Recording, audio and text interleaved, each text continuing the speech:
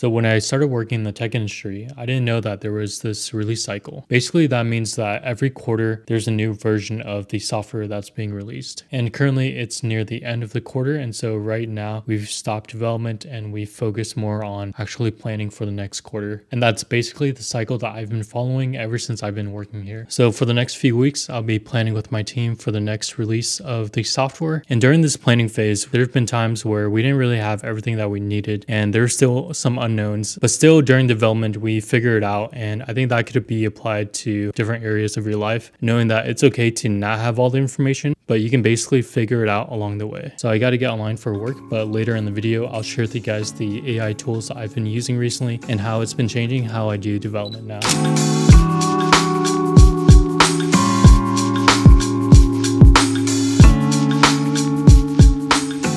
So for coffee today, I'll be having this Cowper Cow coffee. I found to be pretty good, actually, better than I expected. If you're new to Vietnamese coffee, I recommend trying this first before actually getting Vietnamese coffee. And so that's what I'll be having today.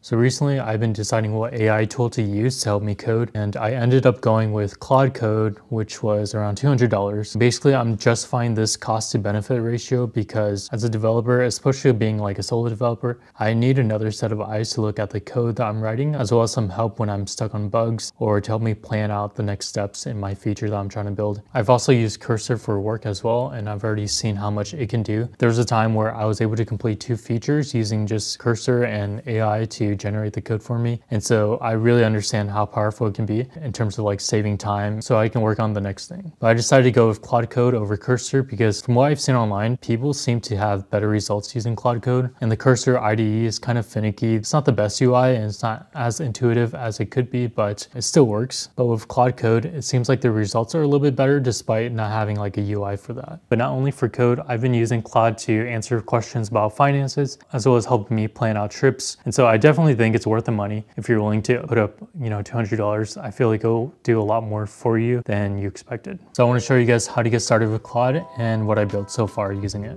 So to get started, you want to install Claude in your terminal. And then once you have that, you can just type in Claude, and that will start up Claude here. Next, you want to initialize with a Claude MD file, which gives context to your file structure as well as your project and what it's all about. And you can do that with the /init command. I've already done that. So as you can see on the left here is my Claude MD file. It gives information about the project structure, the build process, key configurations, functionality, and some implementation. Creating this Claude MD file is pretty important just to help Claude understand what's going on and better help you build your project. So recently I built a small project using Claude Code. I didn't write any code at all. All I did was prompt Claude to create a server and some front end, and that's about it. It's a YouTube web app to help me upload videos quicker. So I have it up here. You basically authenticate with YouTube, and then you can type in your video title as well as the description and some keywords. After you do that, you choose the file to upload, and then once you click upload video, it will upload it to YouTube, and I've already tested it and it works just fine.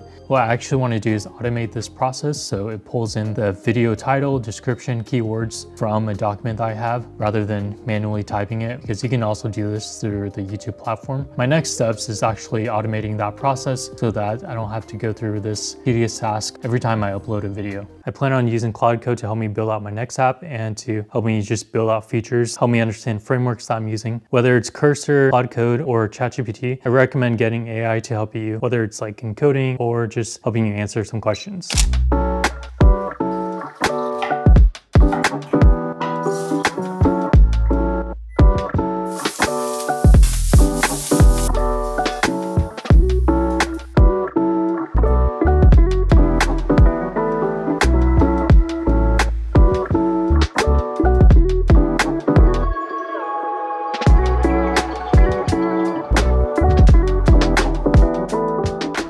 Okay, so I just finished work for the day. Today was basically just writing documents, researching. But yeah, like I mentioned earlier, during this planning phase, it's a lot of collaboration and getting the necessary information that you need so that the team has everything they need to build out the next features in the next release. But yeah, today wasn't really eventful at all. I'm actually going out of town to visit family, so I'm just going to clean up a little bit and make this space a little bit nicer. I really throw things around, and so I got to get better at cleaning and making sure things are tidy. Like I have this microwave here just sitting on the floor. I don't even have it propped up on the table. And then this Target bag just holding a few of my drinks. And some other more Target bags here filled with my protein snacks.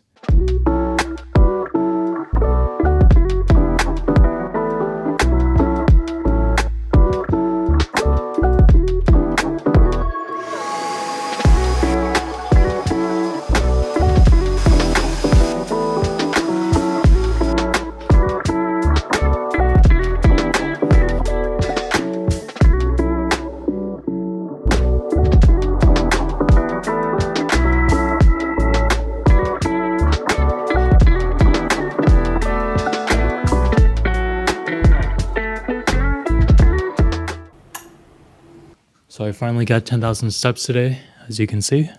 It's been pretty tough. I feel like I have to schedule in my walks every single day just to even get 10,000 steps since I'm just sitting at my desk. But anyways, as I mentioned earlier, I'm planning on using AI to help me with my workflow, whether it's in coding or in my other workflows I have, such as creating content. And the project I just showed you guys earlier is an example of leveraging AI to help me in my daily workflows. And I plan on using Claude and AI in different areas of my life, such as finances or helping me make decisions and just helping me gather information and fill in the gaps for me. So that's going to be it for this video. I hope you guys learned something, and I'll keep you guys updated on my project that I'm currently working on, which is still in development. But since I have Claude, I'm planning to leverage AI to help me with the development process so that I can finish this project and roll it out to you guys, marking it as the first of many projects to come. I hope you learned something, and that's about it.